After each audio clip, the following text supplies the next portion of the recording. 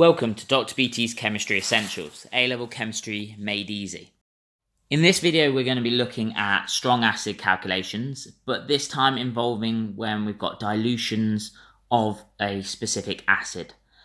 If you find this video useful, ensure that you like it, ensure that you subscribe to the channel, and then also please leave a comment for the next videos that you want to see. Now, it is worth noting that there is a video in the Year 1 playlist called Solutions Part 3, Dilution C1V1 equals C2V2 calculations, and that's going to be really important as a foundation for the types of questions we're doing today. So if you've not seen that video before, or not done any work of that in your own classes, I would go and watch that before carrying on with this video. So in the previous video on strong acid calculations, we made a distinction between the two different strengths of acids. We have strong acids that are designated with HA, where A is rest of the acid, and that fully ionizes into H plus and A minus when in solution. So with that, we said that whatever the concentration of the strong acid that you put in is, you'd get exactly the same concentration of H plus, hydrogen plus ions, if the acid is monobasic or monoprotic. And two examples here are hydrochloric acid and nitric acid. So whatever the molarity or the concentration of this is, will give you the exact same concentration of hydrogen plus ions in solution. On the reverse, weak acids have a reversible arrow, and this means they're partially ionized. This is more complicated, and in subsequent videos we'll be going through that. We then started to outline the relationship between the concentration of the acid, HA, that you originally put in solution for a strong acid, and how that affects the concentration of the hydrogen ions. And for strong acids, all we need to look at is the molar ratios from the left-hand side to the right-hand side of the equation. That will allow us to work out the relationship between these two. So for monoprotic, it's the simplest because this concentration will be exactly the same here. And then we start to outline the relationship between hydrogen ion concentration and pH. And in the relationship of hydrogen plus ions, to get pH, we do the minus log of this concentration, and that's one of our key equations. And in the reverse, if we want to find hydrogen ion concentration from a given pH, then all we do is the opposite of the minus log, which is to the power of 10 minus the pH value given.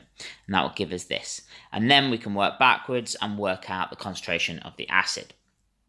So we're going to use these principles today, but we're going to start to look at the idea of diluting this acid and how we deal with those types of questions. So here is a typical dilution strong acid calculation. I'm going to give you a second to read this.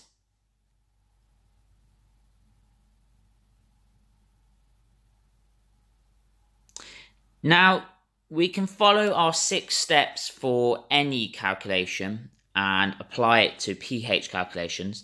So what we need to do is understand first in boxing the actual target, the goal. Well, that's the pH when we've got a diluted amount of the hydrochloric acid. So if we box that, we need to underline any given values and annotate what they are. Here we have V1, where 1 is the initial before dilution. And then the concentration given, again, is initially before dilution. And then we're told that this acid, hydrochloric acid, is diluted to 150 centimeter cubed. So this has allowed us to basically work out what we need to work out and what we're given. So we've ticked off the first step whenever you approach a question.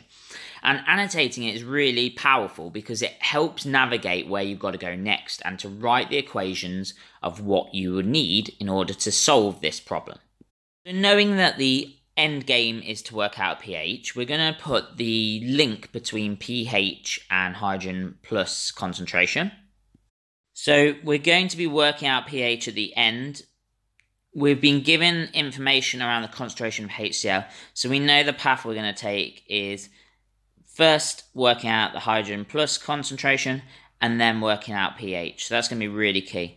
And the thing that links these two together is the molar ratio. So we're going to draw out the actual chemical equation for the ionization of this strong acid, HCl. The other equation that we need is, we know we've got some sort of dilution, okay? And this is where, having watched the year 1 video on dilution C1V1, C2V2 comes into play, because that's the other equation that we're going to need. And this is referring, these values are all referring to HCl, hence why I've laid it out like this. So there we've got our two main equations for this. So now what we need to do is check the units of any given values. So they're the ones we've underlined in step 1. Now, moles per decimeter cubed is perfect. That's exactly what we need for square brackets type work, because square brackets means moles per decimeter cubed. So we're absolutely fine with that. Then we've got centimeters cubed here. Now, usually you might think, well, hold on, this is in decimeter cubed. We need to convert this. But this equation here is a ratio of two volumes. So as long as those two volumes are the same units, it's absolutely fine. I mean, there's no harm in converting these into decimeters cubed. However, it will give you exactly the same answer. So let's not create any more work than we need to. So we've checked the units, we know what purpose our equations are playing, so we're happy with that. So the next thing is to rearrange the equations for something that is useful.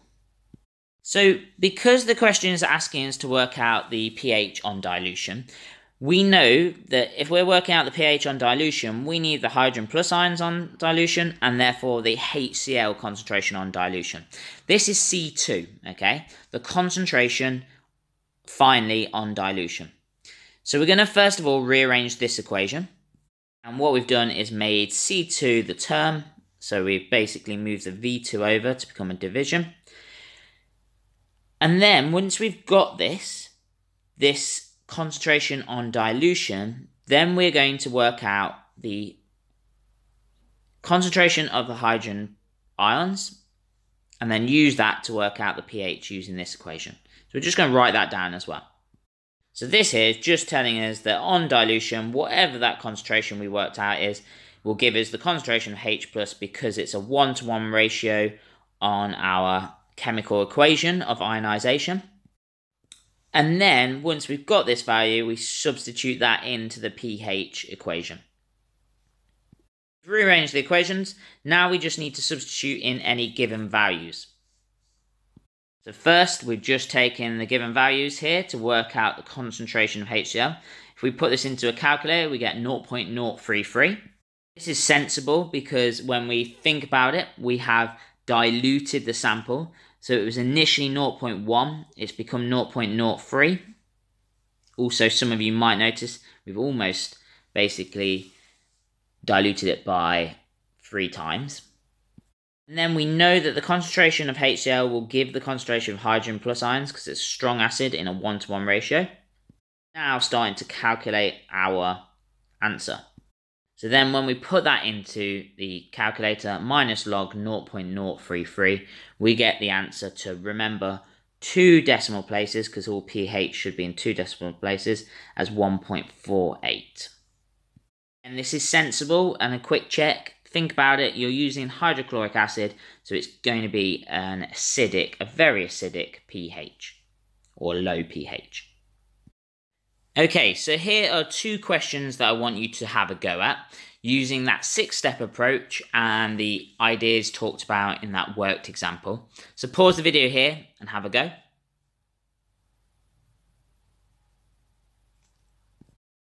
Okay, so the answers coming up.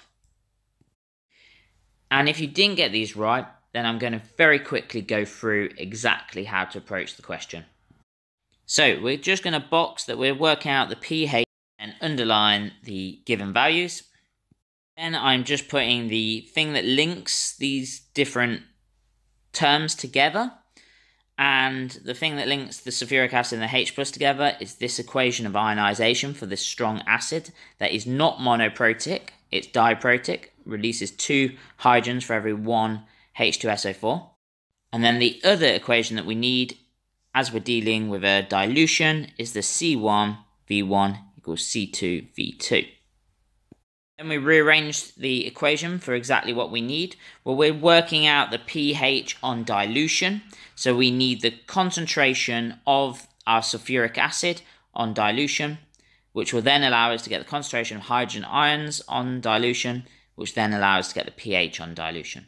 Now, because when we work out this concentration on dilution of the sulfuric acid, this will not equate the hydrogen ion concentration because it's a 1:2 ratio. So whatever the value of this is, we need to multiply by 2. Because if you look at the ratio here, if you need to get from 1 to 2, you need to times by 2. So our concentration, what we work out here, the C2H2SO4, we're also going to have to times by 2 in order to get our concentration of H plus ions on dilution. Then we would then use the pH equation, pH equals minus log H plus, where that H plus is going to be the value when we multiply this value by 2. So then we're just going to substitute in any given values, and they're all good as they stand. So there's our C1, our V1, and our V2. When we put that into a calculator, we get the answer of 0.4.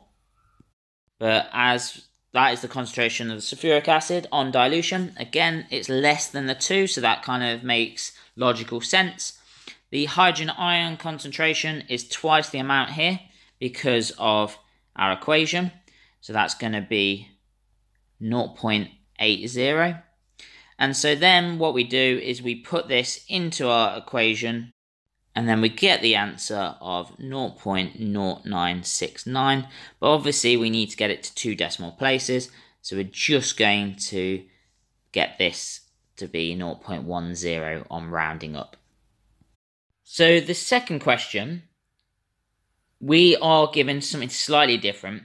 And the reason I've not underlined this 250 centimeter cube yet is because it's been added to 50 centimeter cube.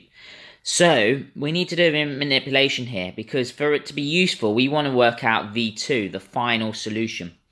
And that's going to be 250 plus the 50, because you're adding them together to make the new volume.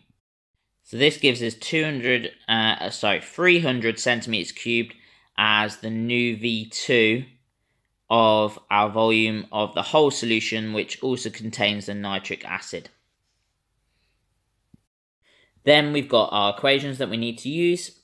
So we're just linking nitric acid to hydrogen ion concentration to pH. Units of that given are all okay because both the volumes are in the same unit. That's fine in terms of this equation. We don't need to make it into decimeter cubed. So now we're going to rearrange the equations. So we're trying to work out the concentration of the nitric acid on dilution to 300 centimeter cubed.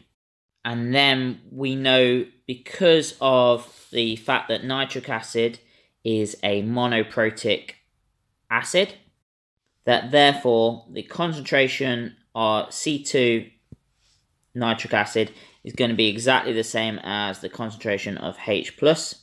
And so we can use that in our equation, that pH equals minus log H plus.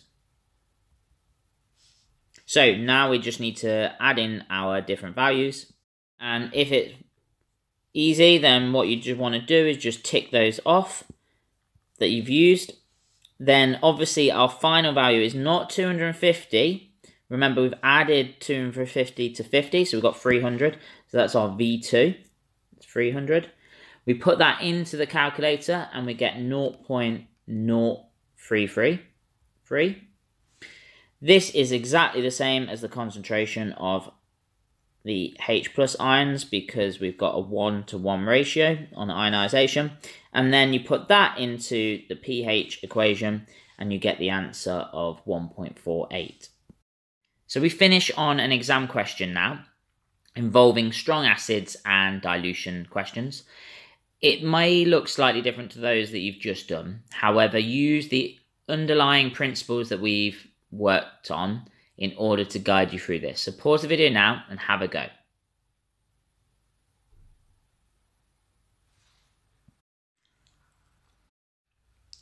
Okay, if the answer you obtained was C, 4.1, then you've got the correct answer. So the way we go about this is we need to treat HA and HB as two separate acids that are undergoing dilution. And what we want to do is basically work out HA on dilution. We're going to call C2 HA. And then we want to work out the concentration C2 of HB on dilution also. Then with those two in mind, we can work out the concentration of the hydrogen plus ions, because both HA and HB will ionize into this. And we'll talk about that in a second when we just do the equations. But the values that we've been given that we're going to underline, as always with our first step, are as follows. We've been given the initial volumes of both HA and HB and their initial concentrations. So this is going to help us in our second step, which is always to write out the equations that we need, etc. So obviously we're not having to work out pH, unlike other questions, but what we are having to work out is C2. Once we've got that concentration of the HA, for example, we can work out the concentration of H plus ions, because it's a strong acid on dissociation, and exactly the same process for HB. Once we work out the concentration on dilution, we can work out the hydrogen ions formed on ionization, and then these two combined will give us our overall H plus concentration. So really, we're just looking at the contribution that HA and separate HB make, adding them together to give us the answer. So now what we need to do is just check the units of any given values. And again, whilst these are different in terms of their volume, we've said that with these types of equations, it's absolutely fine as long as both the volumes are in the same format. Centimetre cube will work. And then therefore we move on to rearranging the equations as we need them, which we've done there. So it's just the C2 dilution that we need for this. Then what we need to do is substitute in the given values. And there's a lot going on here, so let's tick them off as we go through. Now V2 is going to be the addition of 25 mixing with 45 solution. The same for HB. And again, the V2 is 25 plus 45 because that's also been diluted by mixing these two together. Then what we're in a position now to calculate the concentration of both HA and HB. Starting with HA, we know that the concentration of HA is 2.1428, and it's a 1-to-1 ratio in the ionization because it's a monobasic acid, as we've been told. So that concentration, H plus, is exactly the same. Then we do the same for HB. And the answer to this is 1.928. So again, because it's monobasic, as given in the question, we've got that. Then all that remains is that we add these two values together. That's what we get in the calculator. And so you can round that up to the nearest one decimal place, and 4.1 is the right answer. So this is a slightly different approach. However, you can see how understanding the principles of dilution of solutions allows you to get that answer. If we were then asked to work out the pH, then we would obviously use pH minus log H plus. But that's why we're always keen on working out the hydrogen ion concentration. So that concludes our video looking at specific part of strong acid calculations involving dilutions and the C1, V1, C2, V2 equation. If you found this video useful, ensure that you like it. Ensure that you subscribe to the channel for new videos as and when they're uploaded. And then also leave comments on the videos for those new videos and topic areas that you're struggling with and that you'd like me to explain.